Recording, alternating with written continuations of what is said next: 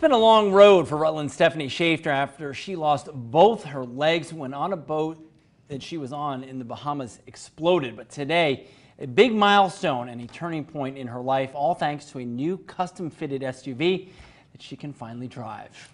Our viewers will remember this story. We've got a great follow-up tonight. Local 22's Haley Boulay spoke with Stefanie from the driver's seat of her new set of wheels. Hi, Haley. Hi, Lauren and Glenn. Good evening to you. Feeling normal. That's something that Stefanie Schaffer has been searching for during her long and uphill recovery battle. But after a boat exploded in the Bahamas, leaving her with unimaginable injuries and challenges. From being able to walk on her own with crutches to getting back behind the wheel, Stefanie has made amazing progress this year.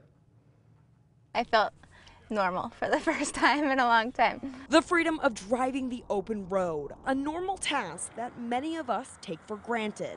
But for Stefanie Schaffer, it's a skill she thought she'd never be able to do again.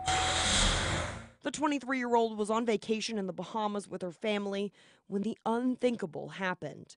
The boat they were traveling on exploded. Stefanie was left with multiple injuries, losing both of her legs. And then down. That hurts my back a little bit. When we last spoke with her, she was making progress at Spaulding Rehabilitation Hospital in Boston, and since then, she's returned to her home in Rutland and completed some very big milestones, like being fitted for prosthetics and learning to walk with crutches. It was a big accomplishment because I had for so long wanted to get the crutches and not have to use a walker or wheelchair anymore, so it's been good. Still requiring a lot of help from those around her, Stefanie's mother, Stacy, remembers when her daughter used to take trips to the store or go and pick up her sister.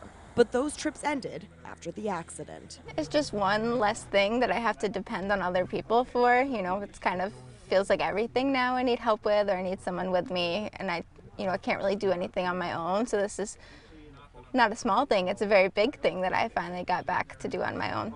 On Monday, Steph regained some of her independence when she got behind the wheel of her brand new car. I got my new car fitted with hand controls. Thanks to North Country Chevy dealers and Mobility Works, Steph was fitted with a brand new Chevy Equinox made just for her. What we've installed in Stefanie's car is an electronic push rock hand controls, a spinner knob, and a pedal guard. So she'll be able to drive this beautiful car that was donated. Everything she needs to be able to get down the road safely. She was able to take the car for a test drive down the street.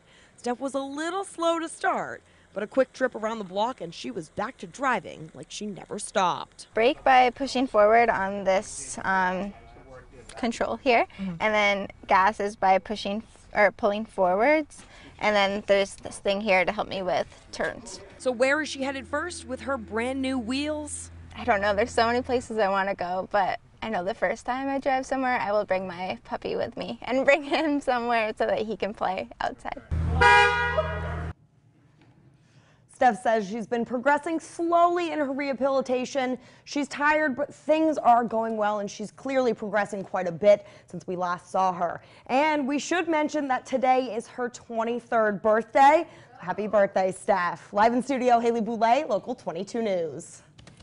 A very happy birthday. Yeah, happy birthday. Great story. Glad to see she's progressing, and boy, she's going to love having that independence back. Like she